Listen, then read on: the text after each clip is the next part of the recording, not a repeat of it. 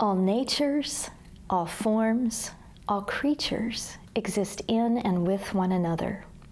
I love this verse that speaks of the interconnectedness of all things, but it's not in the Christian Bible. It's in the Gospel of Mary, one of the lost voices of early Jesus followers. My name is Deb Saxon, and I'm a professor of religion. I'd like to introduce you to some of the ancient texts outside the Bible that have transformed my own journey as a lifelong spiritual seeker on a Christian path. The Bible is often looked at as a single revelation that fell from the sky, but the word Bible itself actually means books.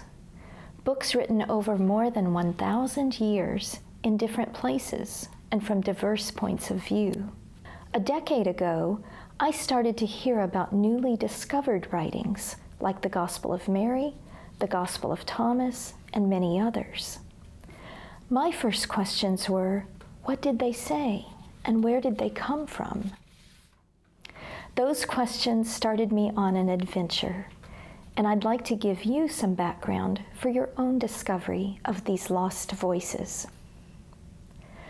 I'd always been taught that Christians had decided on what should be in the Bible early on.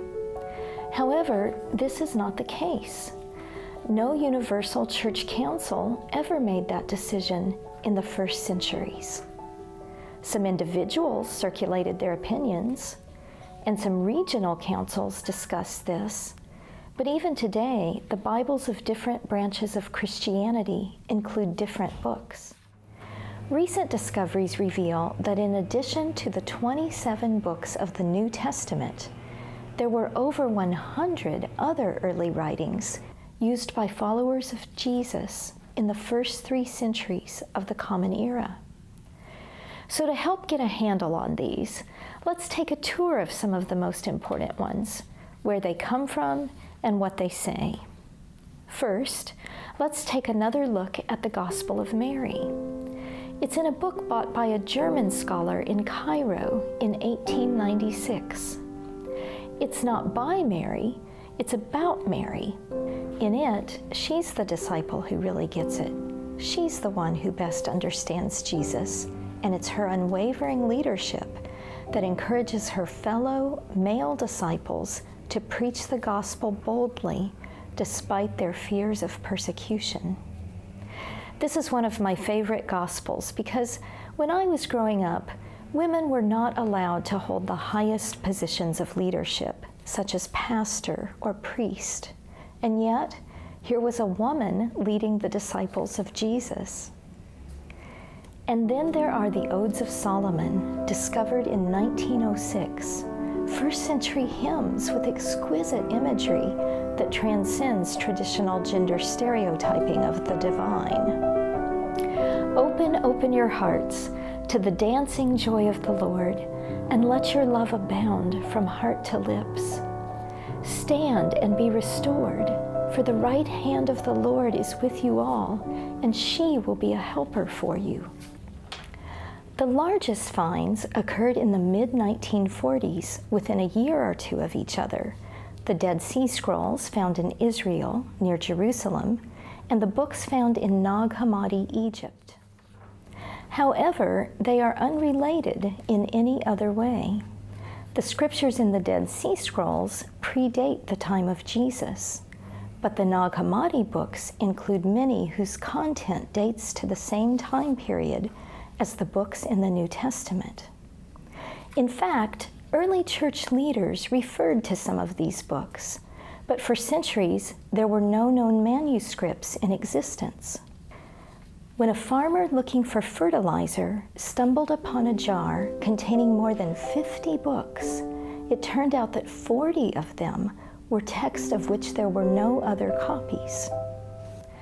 My first foray into the Nag Hammadi scriptures was in reading the well-known Gospel of Thomas. Many of its sayings sound like what you would hear in Matthew, Mark, or Luke.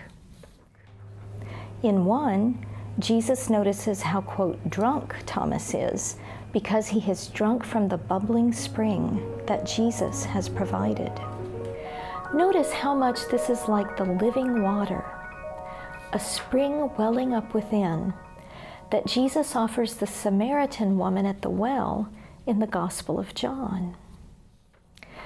The Nag Hammadi texts, like the Gospel of Thomas and others, have been labeled, quote, Gnostic. But this is misleading. Some early church fathers used the simple term gnosis, meaning knowledge, to categorize text that they disagreed with. These writings were eventually lost or suppressed as diverse groups were forced to conform to the doctrinal mold of what became an official state church. And finally, there's the newest discovery of all, the Codex Chacos containing the Gospel of Judas. It was published by National Geographic in 2006.